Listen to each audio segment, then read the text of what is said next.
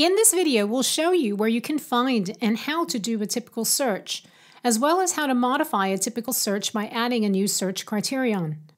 A typical search is a predefined search that we've set up for you so you can see what other users typically search for. Whether you are looking for one piece of data or a list of information, the process is the same. To start a new search, click on the Find button in the top menu. You are now in the Find screen.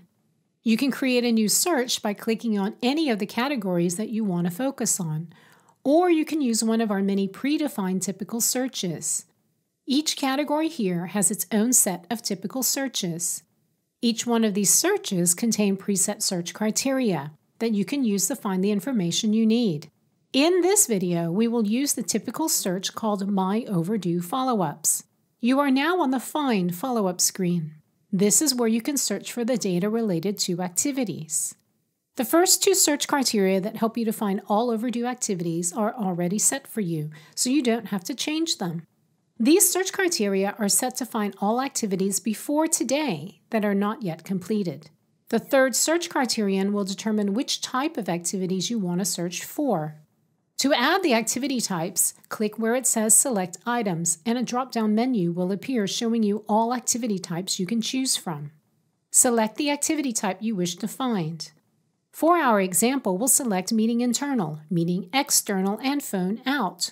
The fourth and last search criterion is set to find all activities registered by the current user. Unless you want to see the overdue activities of other people as well, you don't have to change this search criterion.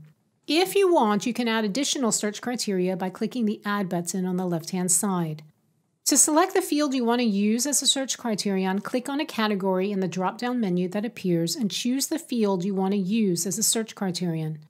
To remove a search criterion, click the Delete button behind the search criterion line like this.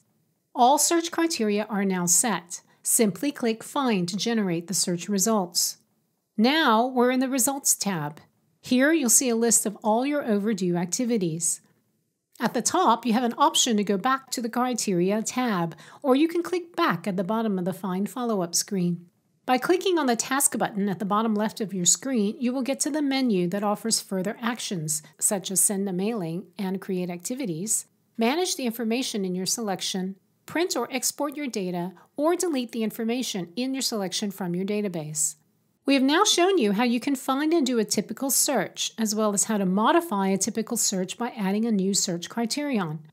Thank you for watching. For more information on how to improve your productivity with SuperOffice CRM, please visit our community website.